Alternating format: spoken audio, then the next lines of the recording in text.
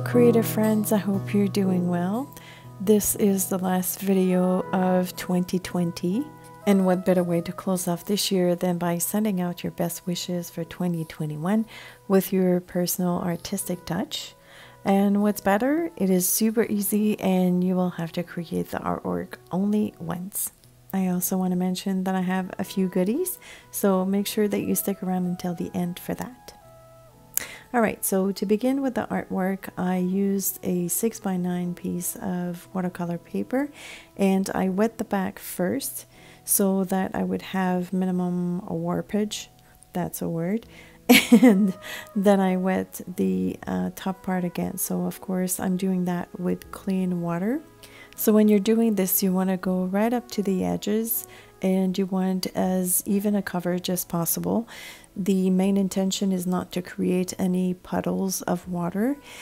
The measuring guide for me is always, does my paper look glossy, which means does it have a beautiful sheen? So I usually hold it up to the light, tilt it to see if I have an even coverage, and you'll see me doing that in a few seconds.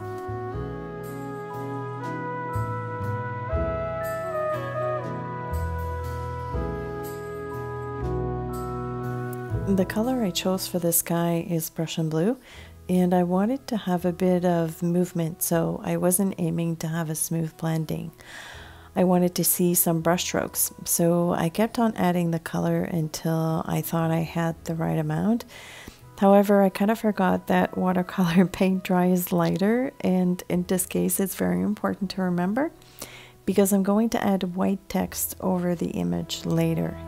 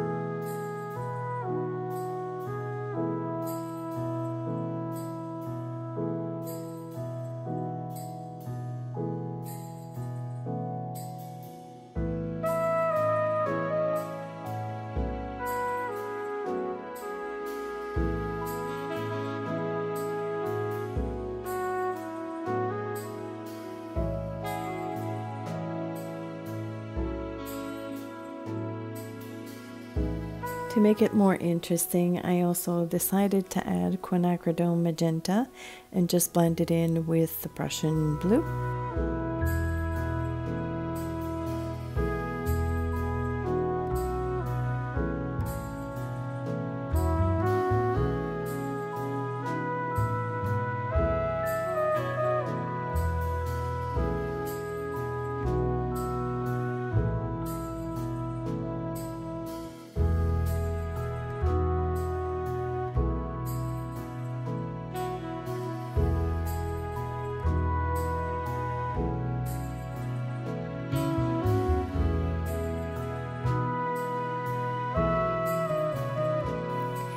Then it was time to splash a bit of gold, and please remember that at this stage the paper is still wet, so the gold is going to bloom into the other color. So this is the first layer of gold that I'm going to be adding.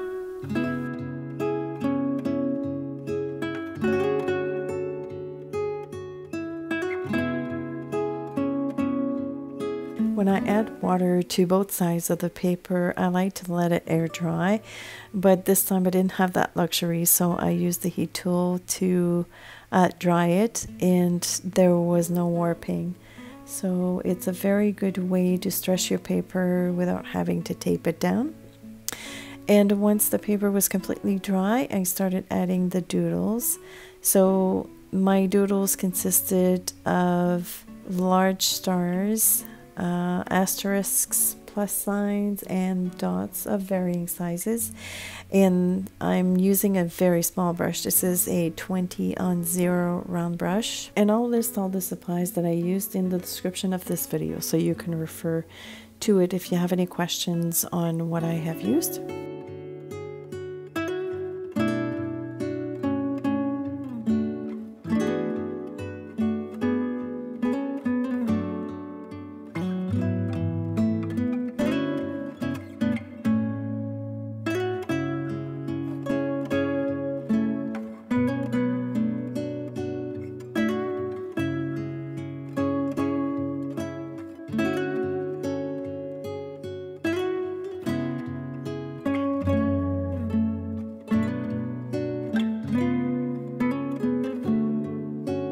I would caution you not to add any doodles in the middle of the painting, just because that's where we're going to add the text.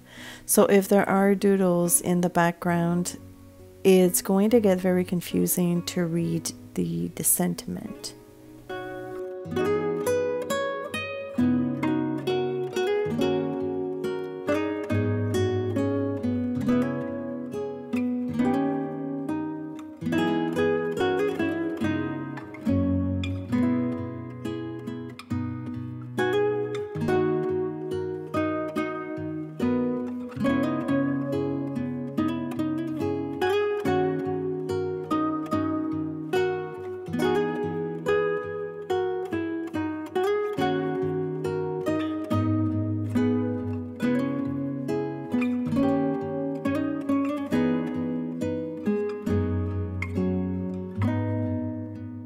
I just love how this Starry Night background turned out. It makes me happy and it puts me in a good dreamy mood.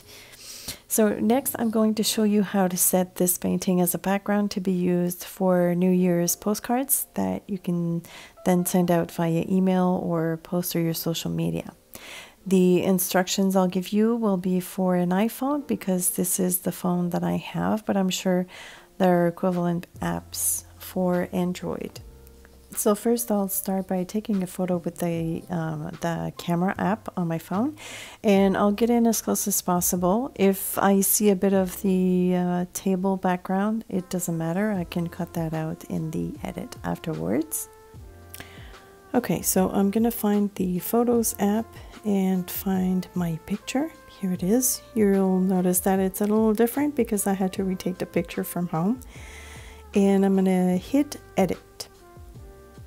From here, I'm going to choose the third icon or the last icon at the bottom, which is the straightening tool. And I'm going to grab one of the corners at the bottom here to remove the background. I might have to crop the photo a little bit, but that's okay. So there it is. We have the full background. Then I'm going to hit the dial, which is I believe it's called the adjustment tool, which is the first icon on the left right at the bottom. And from there you've got a whole bunch of choices. Yeah, as you can see, if you scroll through this, you're going to see a whole bunch of choices. If you hit auto, I'm just going to show you, it's going to guess as to what you want to do. So I'm not liking this because I've noticed that it lightens up the middle of the painting, and it'll make the message a little bit more difficult to read. So I hit the auto again to cancel that out. I'm going to play with the exposure. So if I just go left, it's going to darken up a little bit that portion of the blue, which is what I want. The middle part is a little too light. And then I might even play with the brilliance, see if I can bring a little bit of that gold. And then it's just a question of playing around. Maybe the saturation would be also a good one to play with. There we go.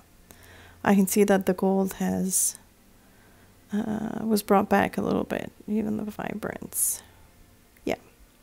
All right, so when you're happy with your adjustments, You're going to go to the top right corner where there's a circle with 3 dots. You're going to click on that, and that'll bring up the sub menu. You're going to choose markup. And instead of choosing all these pens at the bottom, you're going to click on the circle with the plus sign. That will allow you to include text. So you're going to choose text. So when you see that you have that box there, you might want to drag those 2 blue circles to the left and to the right so that your text box is a little bit bigger. And I'm going to also make sure that I have the font that I want. So I'm going to click on these double A's at the bottom. I like Helvetica. I'm not crazy about the other 2, but I want it a little bit bigger. So it's just a matter of dragging on the scale right there. I like center line, so I'm going to leave that alone. And then I'm going to choose my color. I want white text, so I will click on that circle with the multicolors and then go to the top left and choose white, and then click on that circle right next to the plus sign again to make that menu disappear. And now I just double click on text to start writing my message. So I'm going to type wishing you a healthy and abundant. Oh, my text box was not large enough. 2021.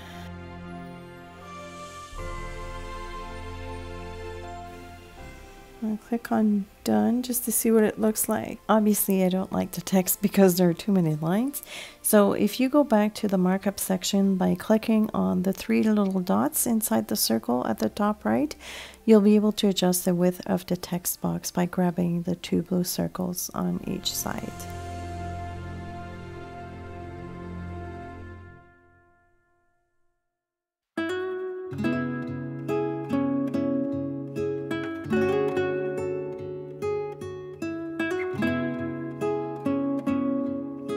As a way to thank you for all your support and your sweet comments throughout the year, I put together 2 different versions of the New Year's wishes that I wrote myself on the iPad in case you don't like to fiddle around with your phone or that you don't like the fonts the app offers.